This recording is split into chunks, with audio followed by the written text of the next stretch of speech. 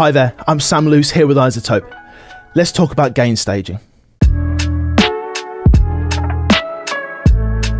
Gain staging is a fundamental part of mixing and producing music, especially in digital audio workstations. But for some reason, the term confuses people. So what is gain staging and how can understanding it improve your mixes? In this video, we're going to take a look at the origins of gain staging in analog and digital systems, and also how you can utilize gain staging to your advantage when setting up a project.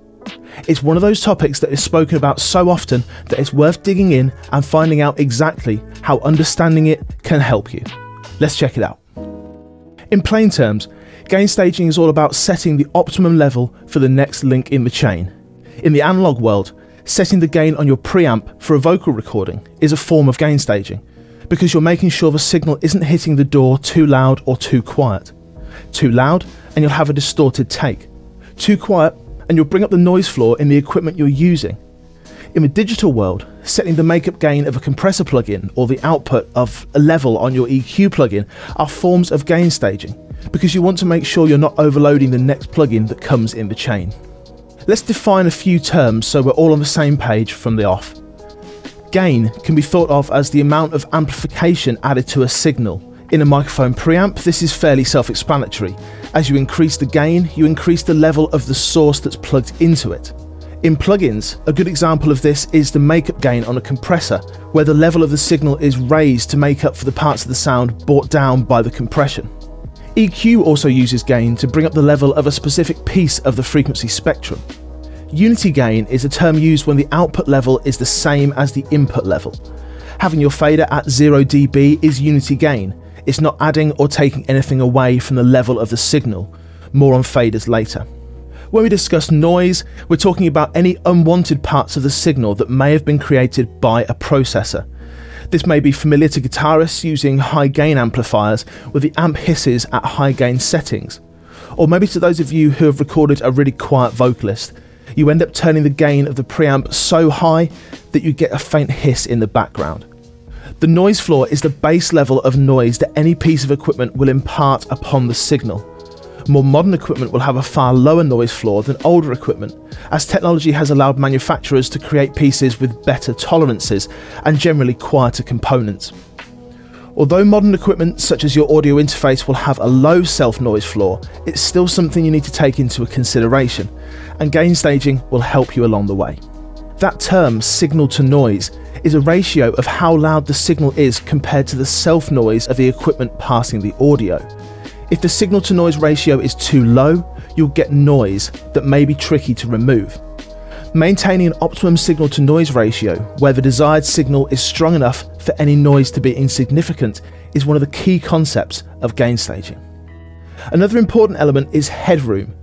This is the maximum level that any link in the chain, be it analog or digital, can output before it starts to clip or distort. So with those key terms defined, let's take a trip back and look at why gain staging was ever a concern in the first place. Often when using analog equipment, engineers had the option to purposefully overload a certain piece of gear, because putting it into the red, as it were, created some harmonic distortion that was pleasing to the ear. Think of a distorted guitar amp. This is using distortion to the advantage of the signal. But in the digital world, we have to think of things quite differently. We have an absolute level above which we cannot pass. This is called 0 dB FS, that's 0 dB full scale. It's the limit that any digital signal can handle. Anything that's pushed up above this level will give us unpleasant distortion. A digital system doesn't have the luxury of components like valves and transformers that sound pleasing in small doses when they're pushed hard. It simply can't handle anything above its limit of 0 dB FS. Let's see it in action. You can see here in RX two vocal recordings that have been recorded through two different chains, both going into the red. The first is digitally clipped. This has been achieved by pushing the microphone preamp until it peaks. The AD or analog to digital converter is now clipping, and since it's been converted to digital, this is digital clipping, the kind we like to avoid. See how the peaks are completely flattened. Even if I bring the level down, this is still squared off. The second has been clipped in the analog domain, going through a valve preamp. I then brought the level of the preamp output down. so it's being converted to digital at the AD converter at a lower level, still clipping in the analog domain but not in the digital. See how the peaks, while still being rounded off, are affected far more gently. This is not the kind of clipping we associate with a digital system, but far more like a saturated tone that we get when pushing analog equipment to its limits. The idea of gain staging in the analog world is important because it demonstrates why it became such an important topic to understand in the first place. The noise floor of a piece of analog equipment is generally static, so it's at a certain dB level regardless of the signal passing through it. The aim is to get the signal far enough above the noise floor that it stops being a consideration, because then it's so quiet we need not worry about it. However, too much signal and you're hitting the point of distortion, again a static point. So gain staging in the analog world is very much a balancing act of having enough signal for it not to introduce noise, but quiet enough to not distort the next piece of equipment in the chain. In a digital system, we're concerning ourselves with making sure our signal isn't hitting that 0 dB FS point anywhere in the chain, because digital doesn't have the same luxuries that analog has. Once you hit 0 dB, there's no magical analog warmth imparted upon the signal, just clipping of the waveform, as we saw in RX. Modern digital systems, though, are actually capable of handling signals that go above that point of no return, and they do it in a pretty clever way. You may be familiar with the concept of 16-bit and 24-bit audio. These bits represent the dynamic range available for the audio, dynamic range being the difference between the loudest and quietest part of the signal. So a master at 24-bit can easily cope with two sounds that are 100 dB different in level, but 16-bit can't. Well, many modern DAWs now employ the concept of floating point. This means that the DAW will actually be working behind the scenes with a dynamic range of 32 or even 64 bits.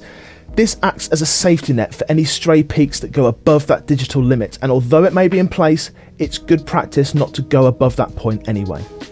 Although your DAW may be able to process audio at higher bit rates, many plugins can't. If the DAW is capable of high bit rates but the plugin you're using isn't, you're still going to be clipping within the plugin, as it can't process audio in the same way as the DAW can. If you're taking audio out of your DAW into hardware units, anything above that 0 dB limit, 32-bit or not, is going to lead to problems, as the high bit rate is only relevant as long as the audio stays in the box. So what does this actually mean, and how does it apply to gain staging? Well, let's take a look at an example. Here I have a multitrack session, and I hear that the drums are pushing to the point of distortion. They have a bit of a pumpy, grainy kind of quality to them. Check it out.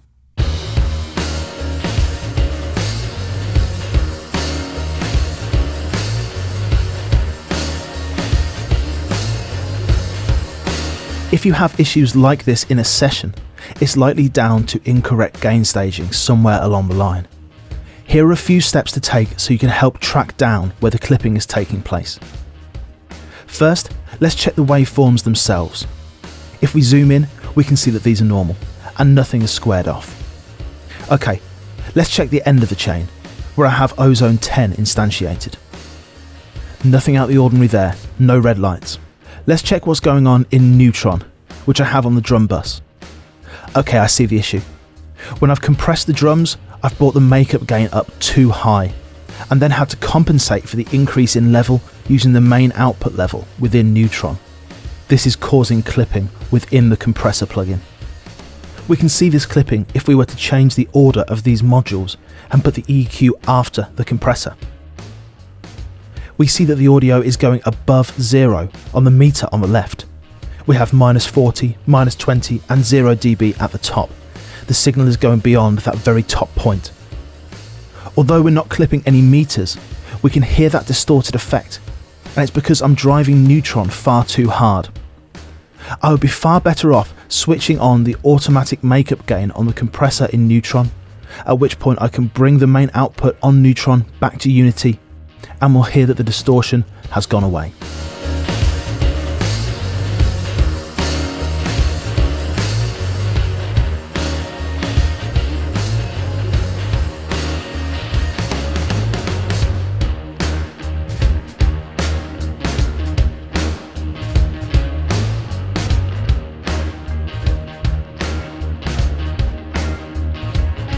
So why is gain staging important? Well, we can think of it in three key ways. Firstly, having a good strong signal from the off means that we're reducing the amount of noise in the signal. Once the audio hits the DAW, if you increase the level of that signal, as well as increasing the desired signal, you're also increasing the level of any noise that was introduced in the first place. Maintaining a strong signal in the first instance will ensure you're keeping noise to a minimum. When recording, try to aim for that sweet spot of around -12 to -9 dB on your DAW's meters. This way, you're going to have a good, strong signal coming in, but will have minimal noise to worry about. Secondly, keeping the mix out of the red at any point in the mix means you're not overloading any piece of the puzzle. This applies to meters on individual channels, buses, and on the outputs of any plugins you're using. From a practical point of view, if you're recording in at a good strong level, your faders will likely be sitting at the point where there is maximum resolution. As faders are logarithmic, having them down in the lower bounds of their usable range means that a small move is going to make a big difference, as opposed to having them in the upper range approaching unity, where you have far more control, and a small fader move really means a small fader move. So here's a few things to keep in mind to ensure great gain staging in your next project. When moving from one plugin to the next, briefly checking the level before and after using the bypass switch can ensure you're not adding too much level with that link in the chain. Features like auto makeup gain in compressors can help you here, as they'll match the level of the outgoing signal with that of the incoming signal. If you're getting some red lights on a bus or your master fader, just turning down that fader won't stop the clipping. It will just output the clipped audio at a lower level. Instead, grab all the faders feeding that bus and bring them down together.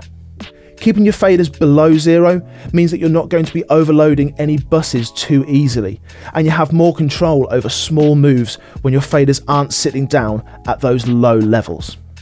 Keeping these few things in mind when crafting a mix will ensure you're getting the right level throughout your session and ensure you're not overloading any link in the chain where it shouldn't be. Now that you know how to gain stage your project, you can utilize these techniques and look forward to some great, clear sounding audio. Thanks so much for watching. I'll see you again soon. Take care.